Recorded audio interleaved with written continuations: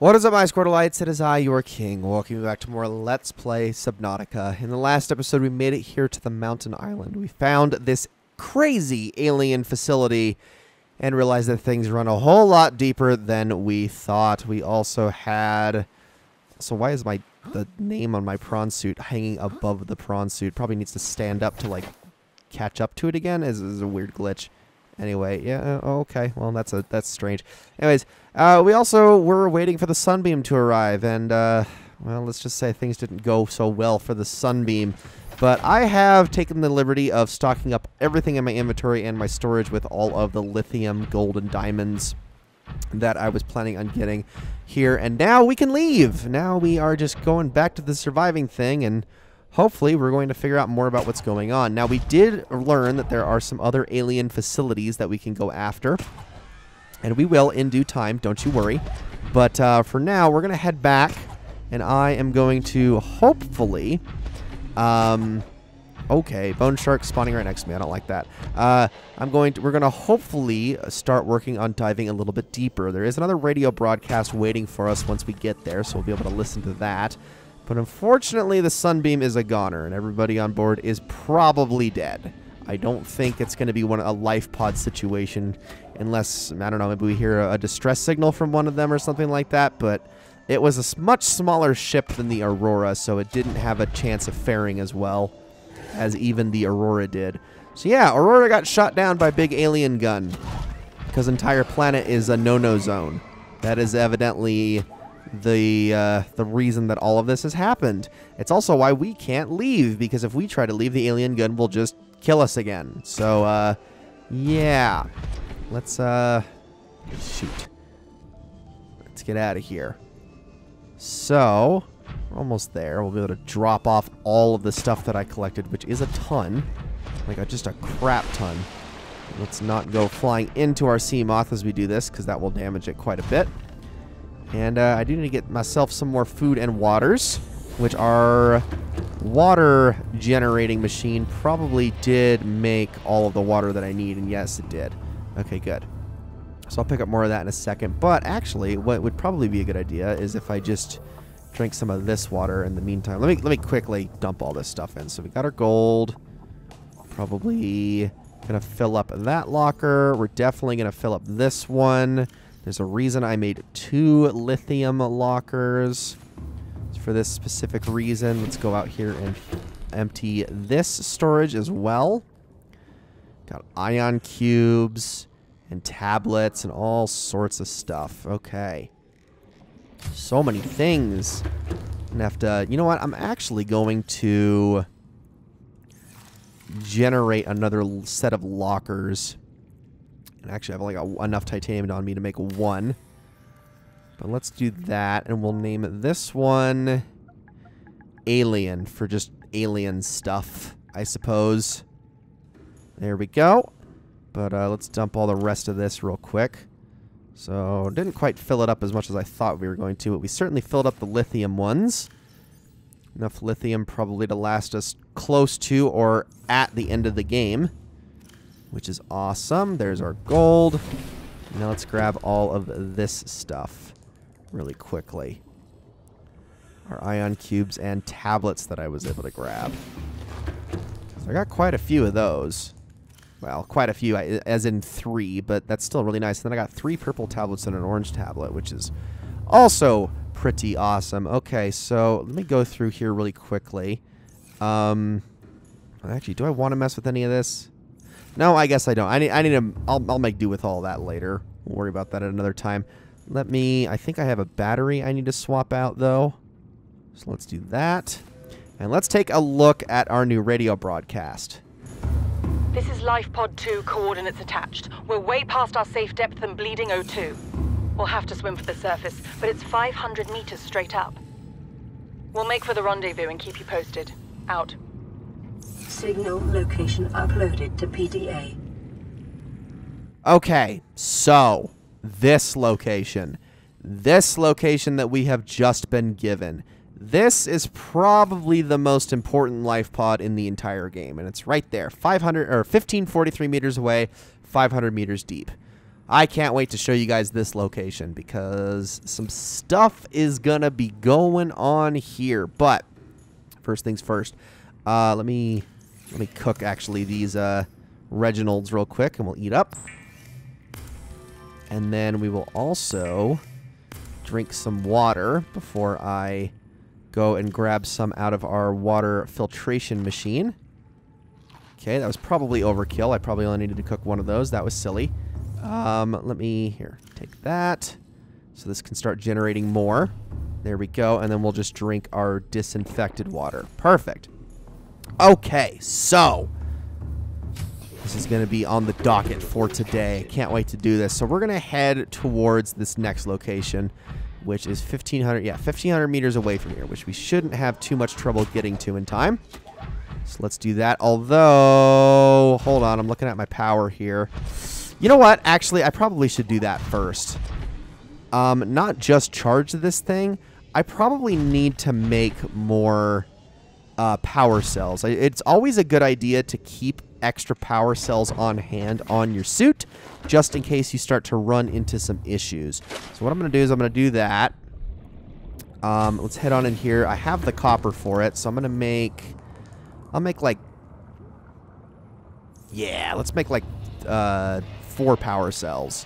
And I've only got the 2 acid mushrooms, so I will go and grab... So what is that? 14 more. So 1, 2, 3, 4. Make a lot of these. 5, 6, 7, 8, 9, 10, 11, 12, 13, 14. Okay, we're going to make a bunch of batteries out of this. I do need to make more silicone rubber as well. So let's do that.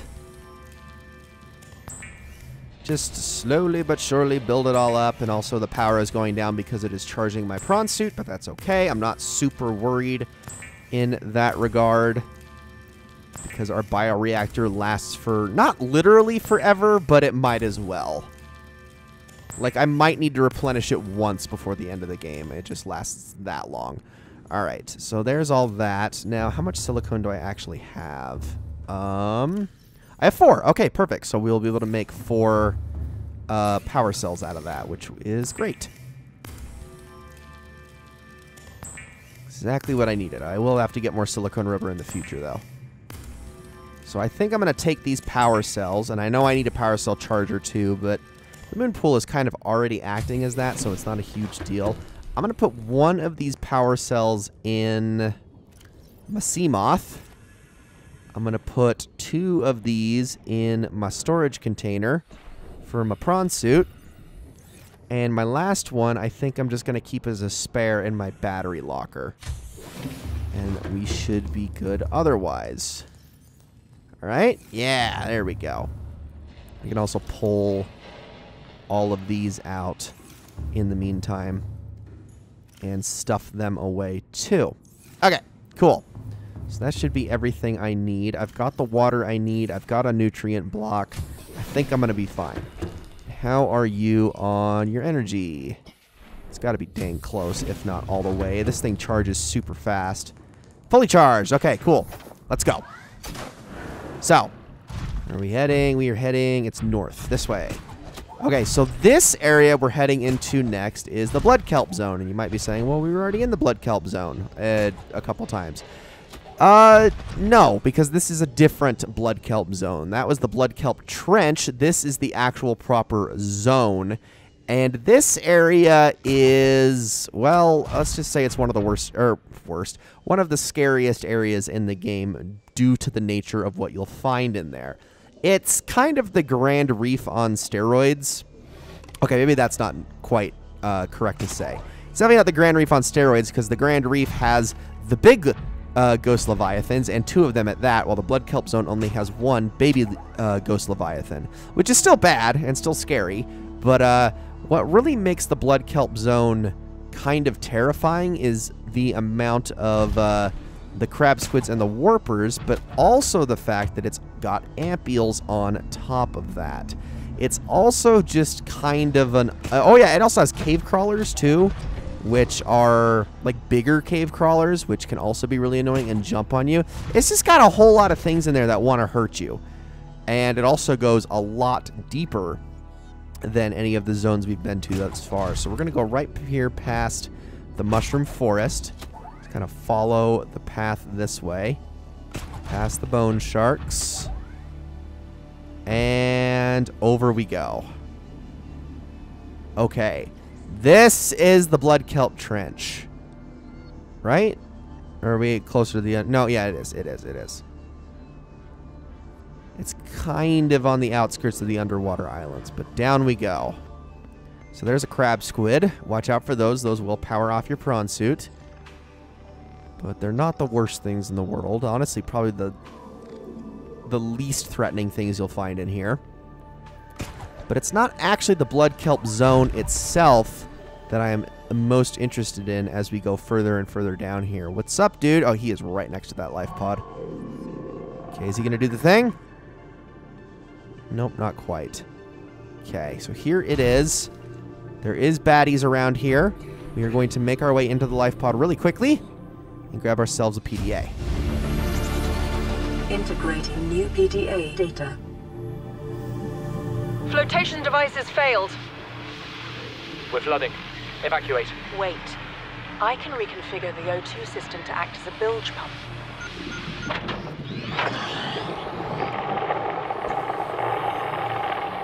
It's working. Okay, good news. We're alive and we've stopped sinking. Bad? The oxygen's going to run out in 30 minutes and we're 500 meters down. What do we do? We'll have to use the remaining juice to send a distress call and build whatever gear we can. Then we find a way to the surface. We do know that CTOU did make it to the surface because she was the only one who rendezvoused with Officer Keene over on the floating island. But I don't think things went so well for that Berkeley fella. But this is not the main reason that we're here. Oh no! Like, this life pod is incredibly important because it is a wonderful marker for probably the most important area in the game. And also these right here. We do want these. In fact, I am going to try to grab some safely. Let's grab a couple of these. These are deep shrooms. These are necessary for some components that we're going to be making a little bit later. I'm going to grab a couple of these. I actually can scan them without taking any hits, please, by anything that's out here. So we'll do that. Okay. Is that enough? That's probably enough. Okay, so yeah, that is useful for something we're going to be making a little bit later, particularly acid, which is necessary for certain components. But as we head further down, things get a little bit crazier over this way, because we're about to leave the Blood Kelp Zone and venture into an entirely new biome.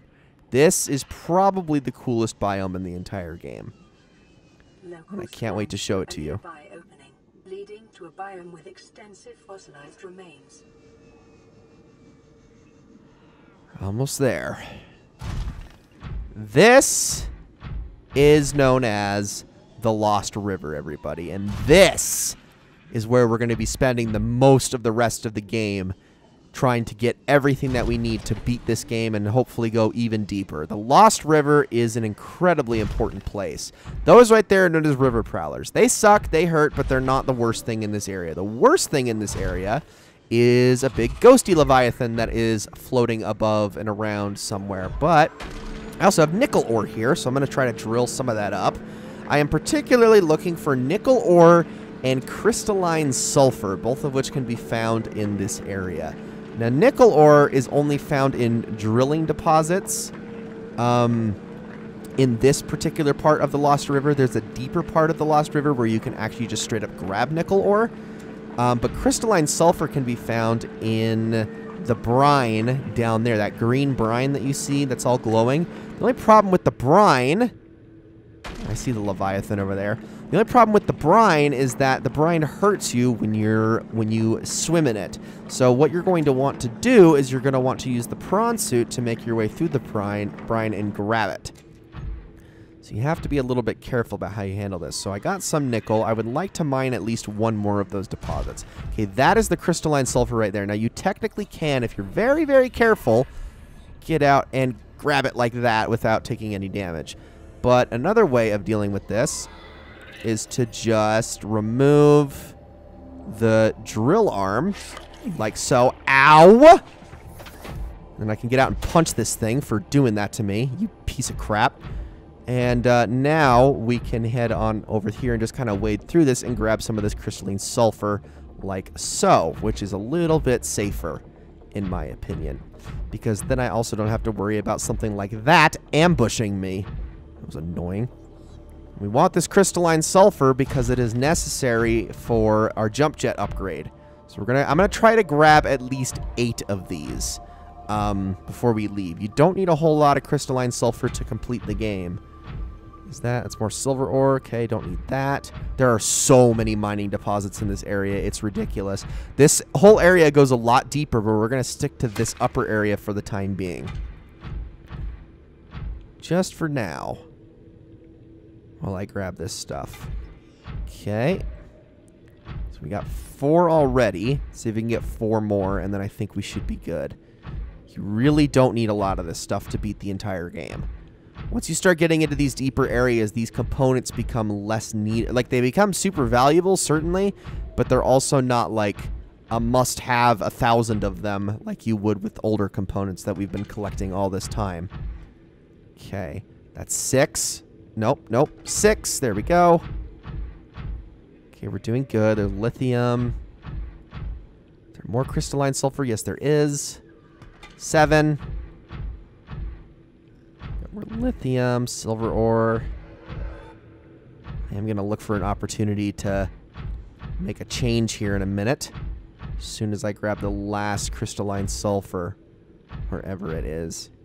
We only have to scan these brine pools very carefully. Oh, here we go. Okay, and it looks like there's another one right there, so I'll just grab that for good measure. If I can. Really have to, like, stay focused on it. Okay, perfectly. Okay, so this is a drop-off, and it goes down a whole lot deeper. I would have confidence going down there if I had at least 1 depth module on this prawn suit, but at the moment, I do not.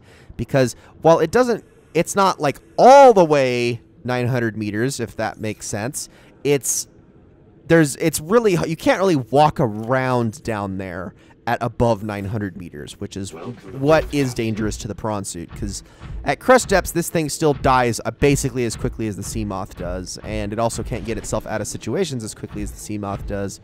So yeah, just don't bother with it. We're gonna work on getting the first depth module before we go any deeper. Okay, is that a shale? I think that's just shale. Okay, gonna continue to keep an eye out because I really want myself some nickel ore, not silver, just nickel. Is this it? That's nickel right there. Okay, I'm gonna turn around while I drill this thing because there is a ghosty leviathan. Get out of here. Go away, you stupid thing. There is a ghosty leviathan playing around in here, and it's a baby, so it's not as big and it's not as noticeable as that one in the Grand Reef was. I haven't really come across juveniles as much. So I don't think we've come across any, actually, so I haven't been able to show how small they are. We did catch the tail end of it if you were paying attention as we wandered in here, but it just kind of floats around the entire space. Once I have all the nickel I need, we should be good to get the heck on out of here and back to our base.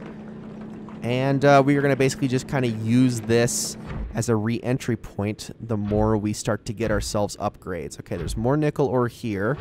So I'm going to drill this, and I think we'll be good to go.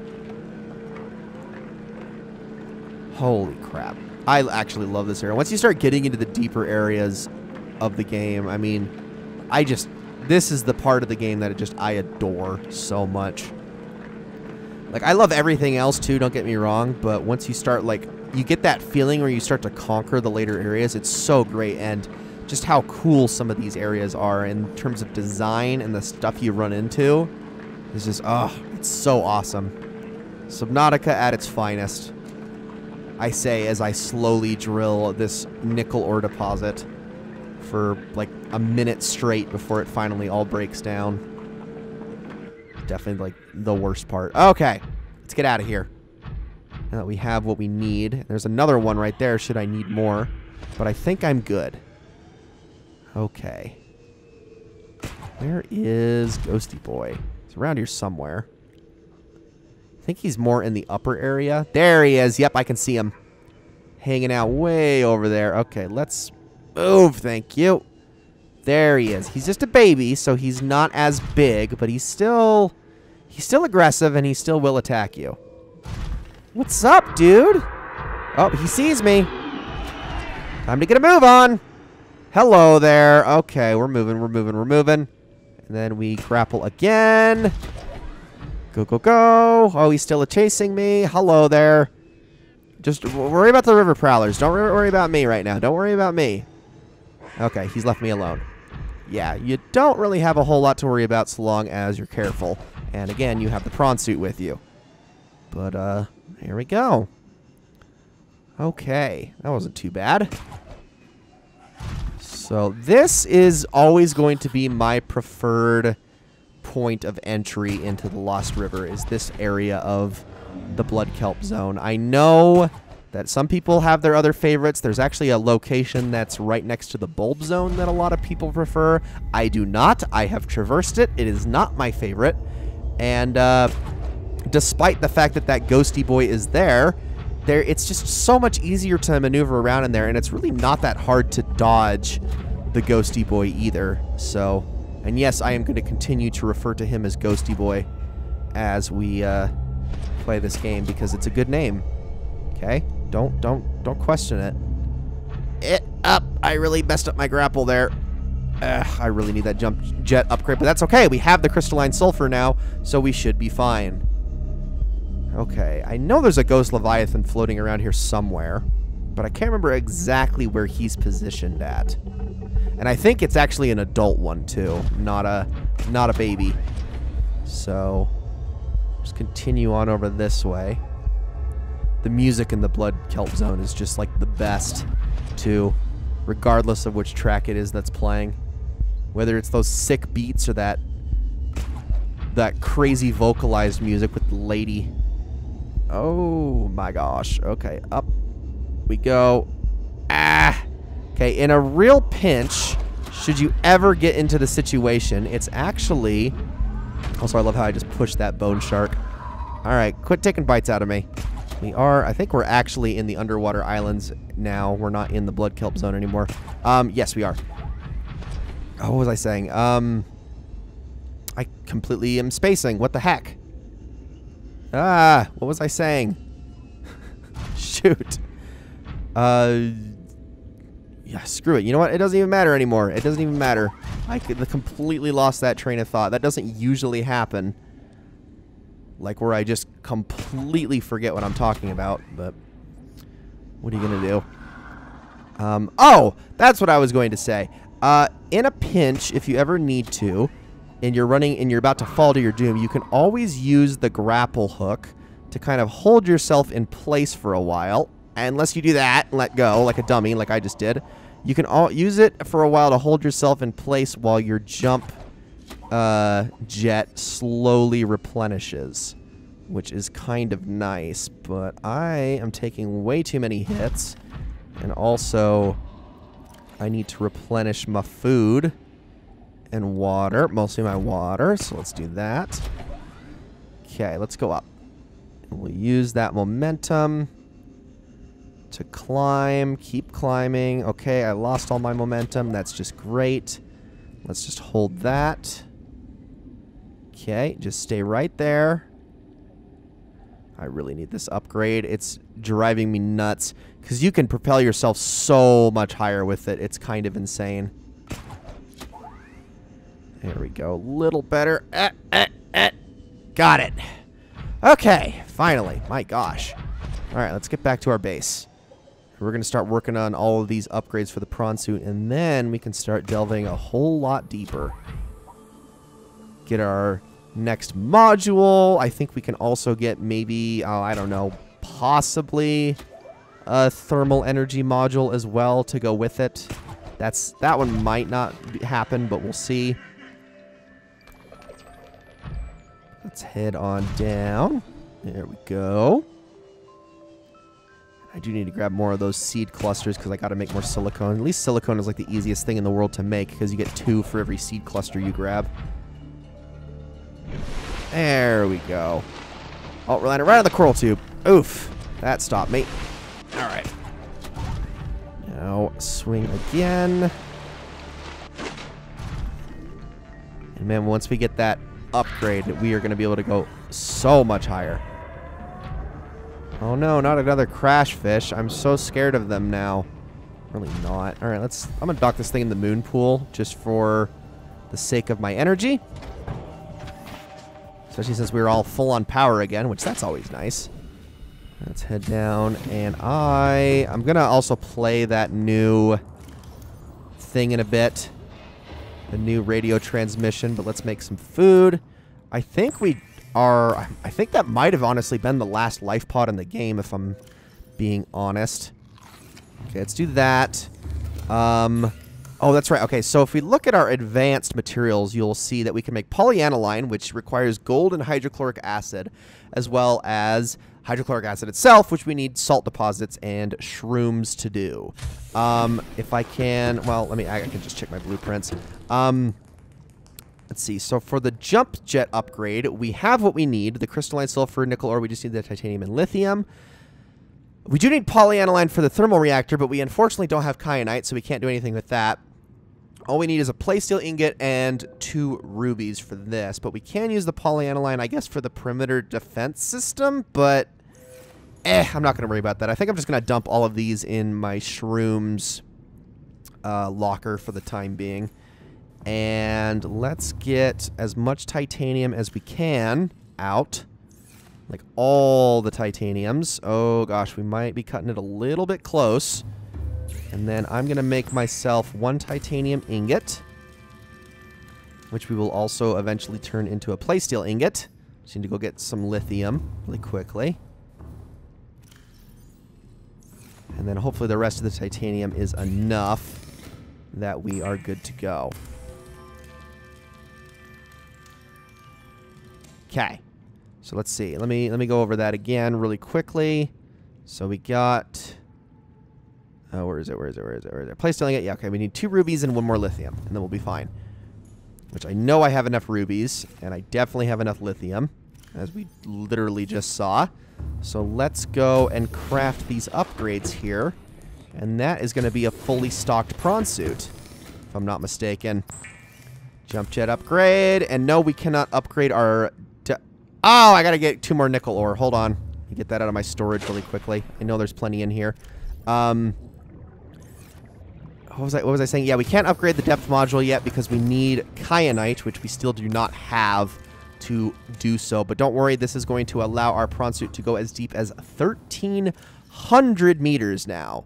So let's equip that and that. Yep, 1,300 meters. That is a huge difference maker and is going to allow us to go even further into the Lost River. All right, let's play this radio message. Playing partially translated broadcast. Destroyed. Mode. Patrol. New targets unaccounted for. 1. Well, that's terrifying. Okay, so those things are definitely still, whatever they are, making crazy broadcasts that I don't like. I'm going to put...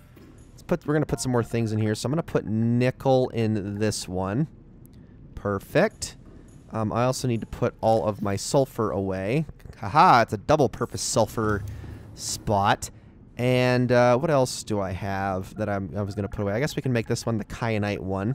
There's a good chance that I'm going to be going and collecting that really soon. There was... I guess I could call this the toy locker. That would probably be the last thing. Put all that stuff in there. And I will move all of that. No, get me out of there. Move all of that around from my equipment locker here. I really don't like those fishies that keep coming up through there. But well, I guess I can keep these in there. But we'll take out this prawn suit poster. And we'll take out all of this stuff. As well as this stuff here. Okay, good. I'll put that away, because why not? Just kind of adding to everything. Put all the toys away. Like so.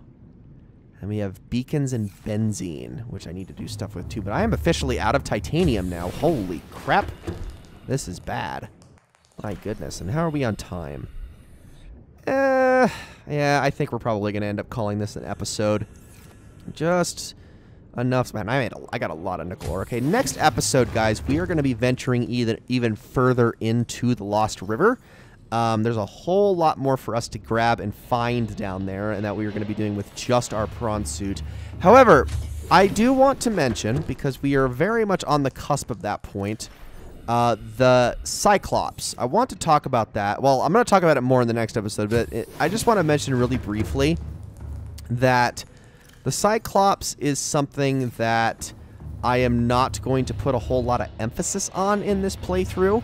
Because if I'm being completely honest, it is not something I would even advise doing.